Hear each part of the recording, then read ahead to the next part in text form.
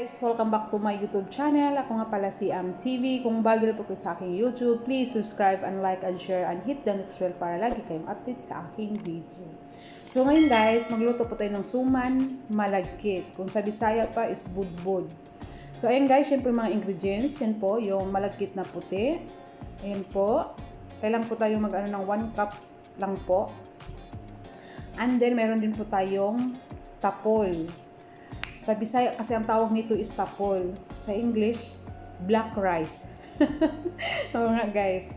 So ayan, meron din tayong milk, coconut, brown sugar. Yan lang po ang ating mga ingredients. Of course, yung pangbalot na dahon. So ayan guys, parang mag-ano lang din tayo guys. Same lang din po sa magluto tayo ng bigas, yung kanin na araw-araw natin, ganun lang po guys. So ang kakaiba lang dito guys is lagyan po natin siya ng luya at asin, itong white malagkit, itong ano guys. So ayan guys, gano'n lang po yung ano natin guys. So next po natin siya ng 3 beses. So sa akin kasi guys, kapag maglagay po ako ng tubig is, ang sukatan ko po is yung kamay ko, yung line niya, yung pinakaunang line.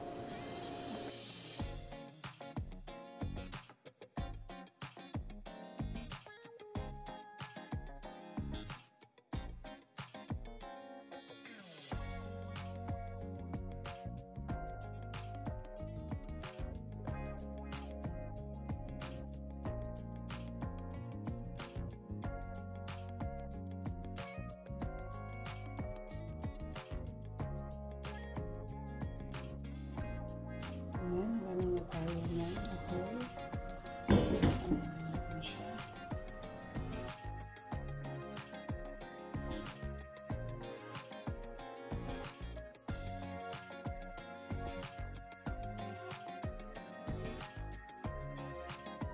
Lutuin na natin guys. So, yung white po natin guys is half cook lang po. Hindi po natin siya lutuin ng maayos. Kasi lulutuin pa naman natin siya sa steam. So, ayan. Next na po guys, yung ano natin, yung tapol sa Bisaya.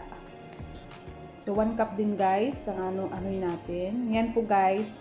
Shoutout po sa aking silingan na nagbumili nito from Pinas, from Mindanao. So, thank you. Kasi matagal ko na to hinihintay. Char. So, ayan guys. Ganun, same lang din sa procedure yung una guys. At saka, ang kaiba lang dito guys, wala akong ilalagay dito. Tubig lang muna. Same sa rice. Pero ito guys, luto yan. Lutong luto.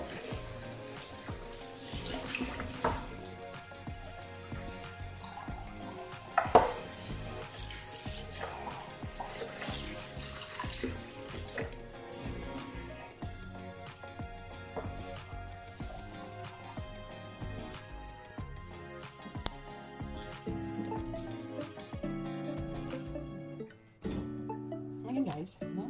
Ayan na siya. Ngayon, prepare tayo ng dahon. Akala ko, ano, ang liit.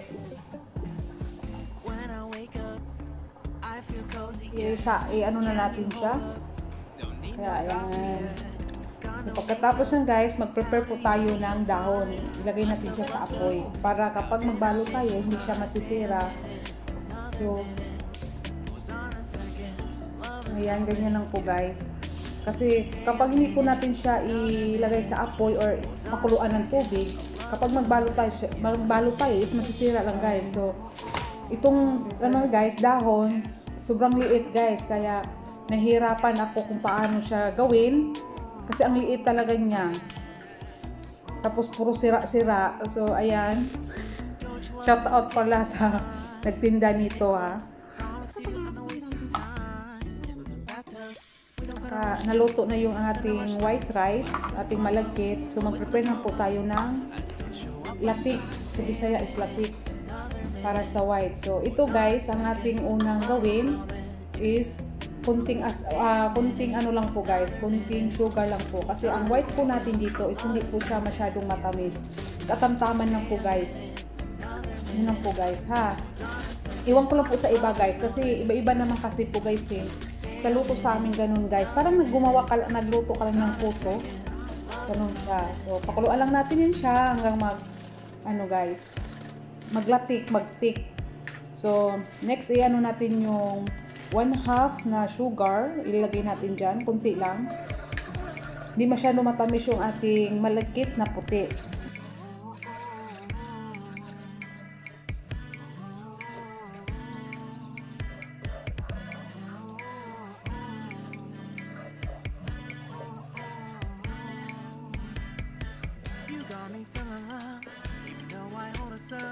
Let me know if you ever think that I am too much. You got me feeling love, even though I hold us up.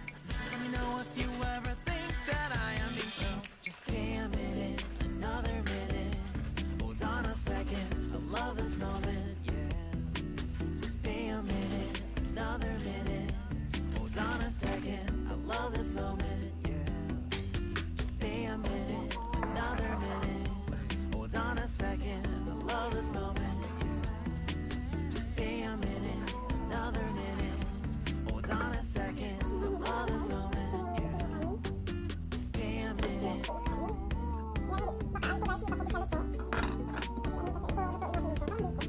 Stay a minute.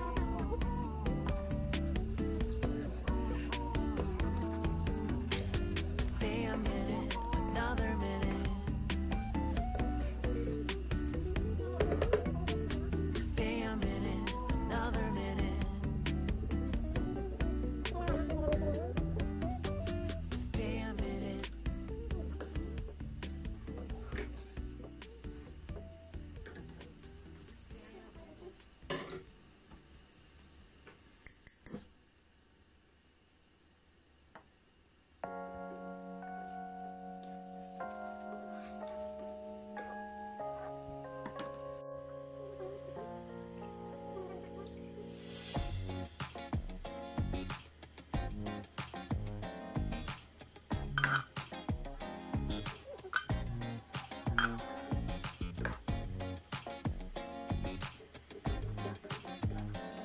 Tayo sa isa guys, so mag-prepare naman tayo para sa ating kabilang ano guys.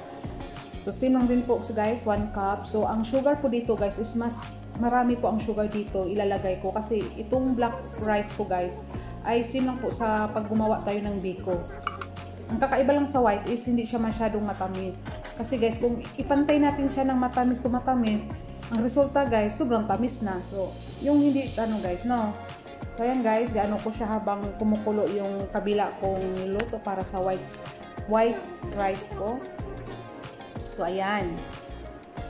Nilakasan ko muna pero medyo pag mag-ano na siya guys, kumukulo, hinaan ko na din siya guys.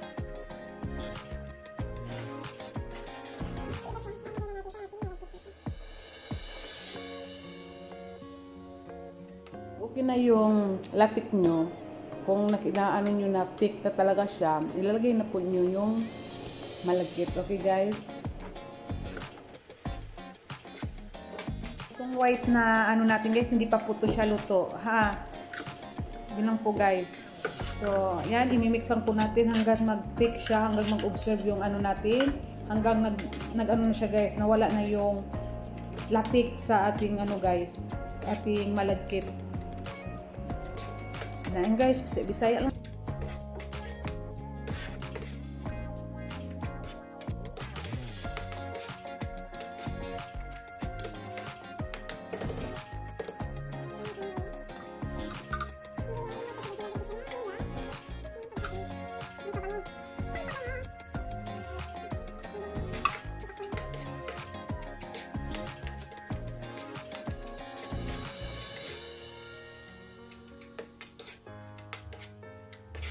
Guys, mayroon akong kinukuha dyan guys, is yun po yung luya guys, nakalimutan ko kasi. So yan kasi guys, luya po yan yung ano ko.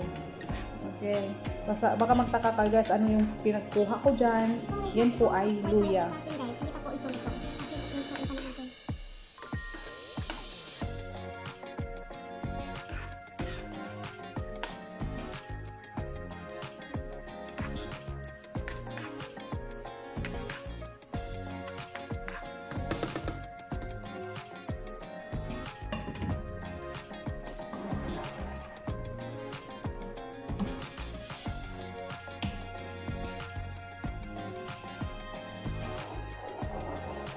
lang siya. Ito yung resulta sa ating puti na malagkit.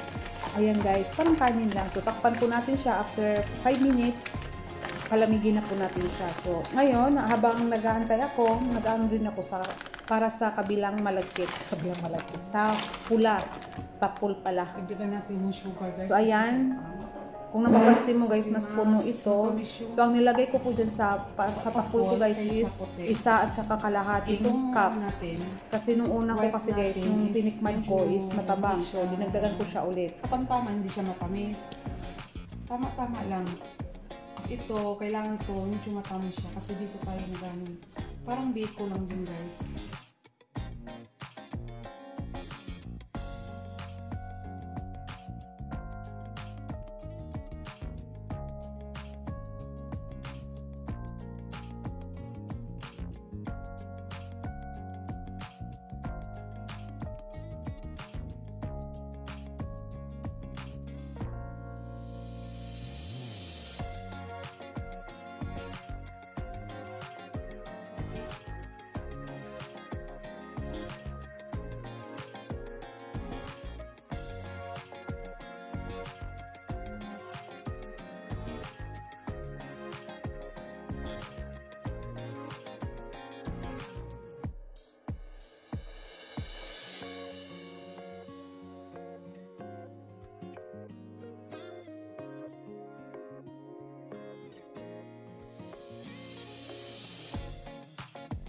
Kung napansin yung naglagay ako ng lemon juice dyan para pangpabango.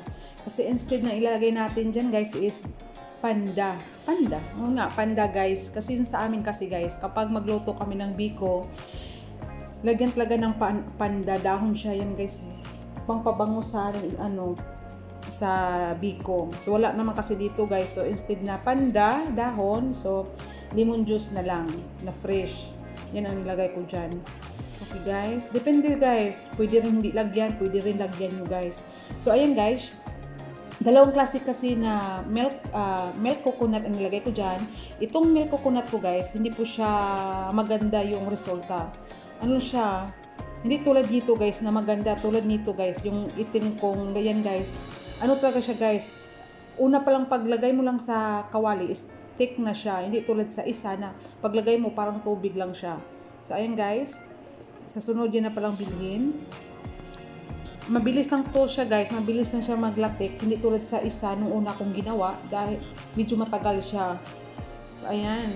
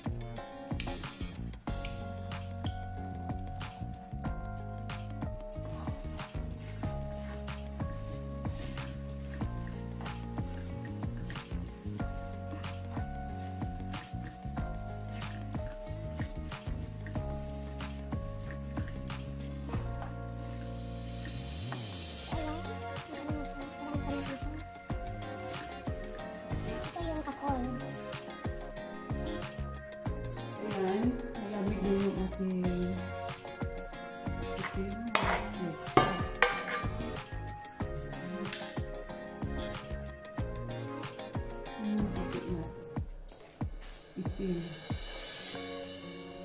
Lagi lang natin dito guys.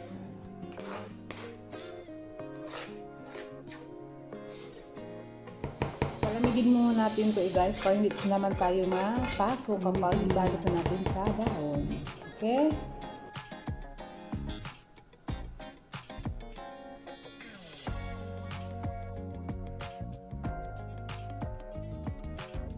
Ito na po guys yung ating malagkit na puti, pulang malagkit at saka dahon.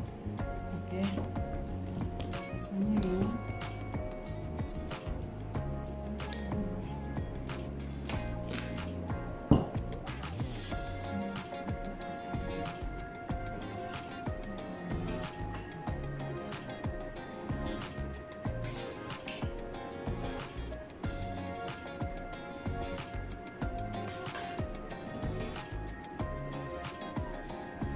Ang liit ng ano talaga dahon, promise.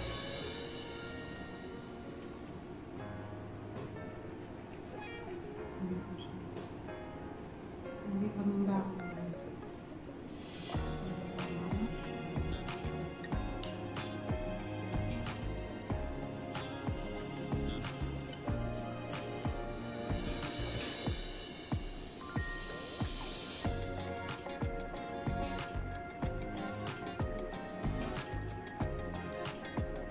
Hoy.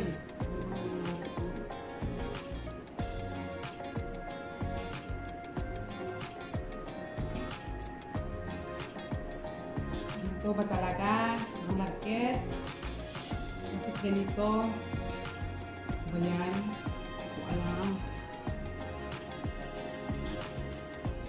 Promise guys.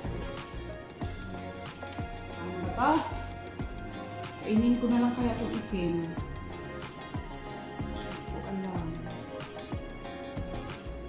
Malagkit kasi niya. Super.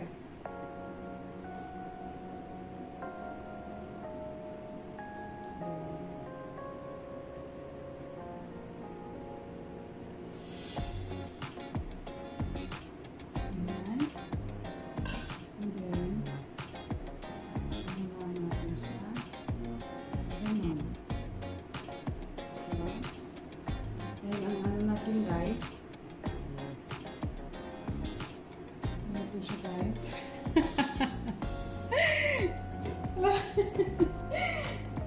Ano ba yan? Yung dahon kasi ang liit as in.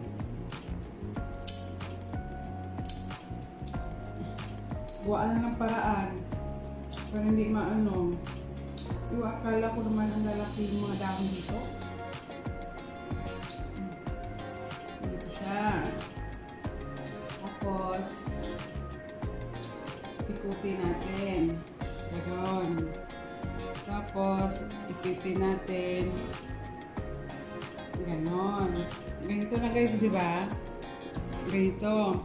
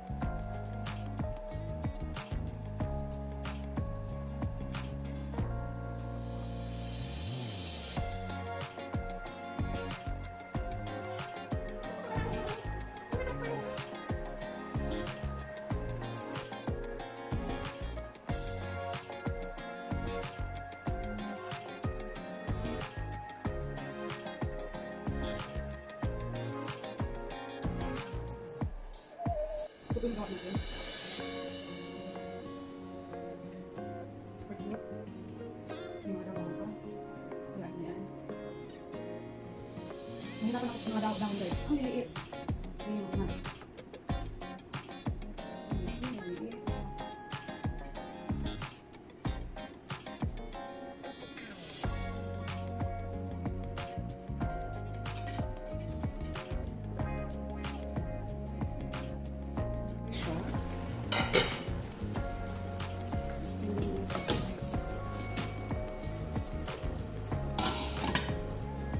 Luto na natin budbud.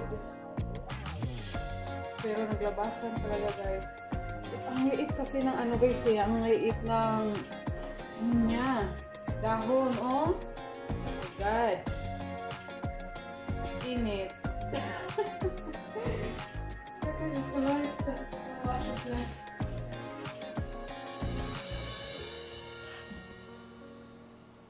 Tingnan mo guys, naglabasan. Promise. Hindi siya masakit. Paano? Yung pula kasi hindi ko sinali dahil sobrang liit ng dahon niya. May naglabasan yung ito ka. Naglabasan yun. Kung saan. Naglabasan, as in. Okay. Yun lang guys. Yun siya guys.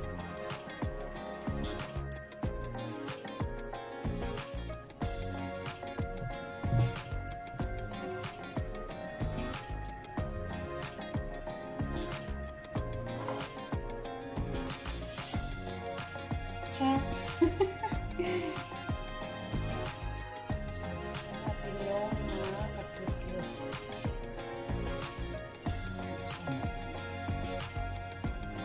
Dalawang klase kasi ito guys eh, kasi nahirapan ako sa may malagkit. May puti, may pula. So,